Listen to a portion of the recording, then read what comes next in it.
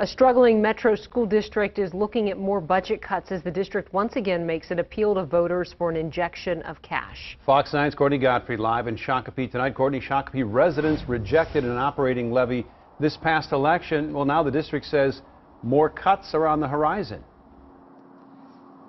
Yeah, Randy, this district has already made $7.5 million in cuts for this current school year and the next school year. They're the only district that operates without a voter-approved operating levy. And they say if that continues, more cuts are inevitable.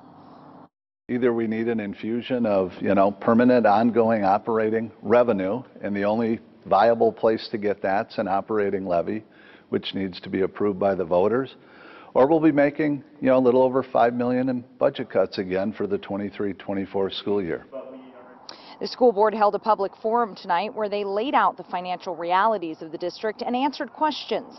After an operating levy failed to pass last November, the district cut more than 50 teaching positions, resulting in an increase in class size this upcoming school year. Middle school sports and other activities were also cut.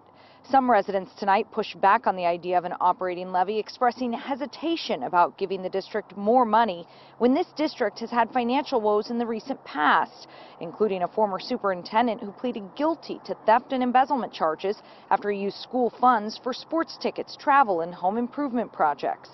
But we talked to one mom who said it's time to move on, and she would vote yes for a levy. My youngest will graduate in 2024.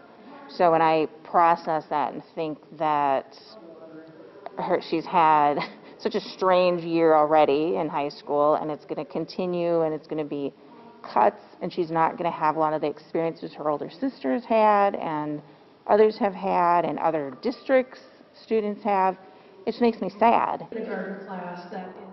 Depending on the response they get from these community forums like the one here tonight, the board will decide whether to put an operating levy on the ballot this upcoming election season. Now, according to the district, when you factor in the savings that homeowners had here in Shakopee in property taxes this past year, the operating levy would cost every household less than $100 a year. Reporting live in Shakopee, Courtney Godfrey, Fox 9.